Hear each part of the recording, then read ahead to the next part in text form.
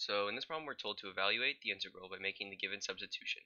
Use C for the constant of integration. And we're given the integral of secant squared of 1 over x to the 7 over x to the 8 times dx, and then u is going to equal to 1 over x to the 7. So let's start by rewriting what u is. So u is going to be equal to 1 over x to the 7. So what you should notice here is that 1 over x to the 7 is the same thing as x to the minus 7. That's just going to make it easier to solve, right? Because if you have 1 over x to a variable, it's going to be the same thing as x in the negative of that variable. So yeah.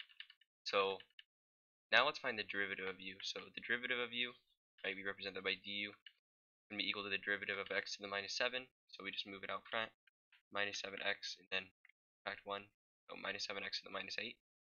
And then we multiply it by d of our variable, so dx. Then now let's solve for dx. So dx is going to, we divide both sides by minus 7x to the minus 8, it'll cancel. So it's going to be equal to du over minus 7x to the minus 8. Cool. Now what we want to do is rewrite our integral. So what we have is secant squared, then we're replacing 1 over x to the 7, because it's u, with the actual letter u. So secant squared of u over x to the 8, right? But we're going to simplify it a bit more. So what you can see here is this is secant squared of u over x to the 8. It's the same thing as secant squared of u times 1 over x to the 8, right? Because that would just go over there. Then 1 over x to the 8 is the same thing as x to the minus 8, right? So we can just rewrite this as x raised to the minus 8 times the secant squared of u. And then we're going to, so yeah, that's just simplifying what's right here. And then we got to replace dx, right? So dx we solve for is du over minus 7x to the minus 8. So we can cancel out our minus 8s. And then we're just going to move the minus 1 over 7, right? Because this is below. So minus 1 over 7 times the secant squared of u du.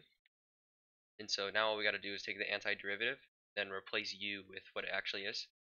So the derivative of secant squared of u is, well, we know the tangent of u is the derivative of it is secant squared of u.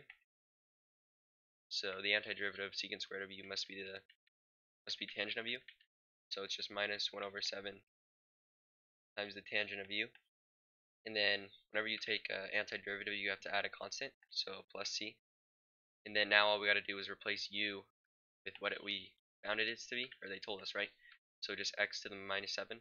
So minus 1 over 7 times the tangent of u, but we're replacing it with what it is, so x to the minus 7, and then plus c. So this right here is going to be your final answer.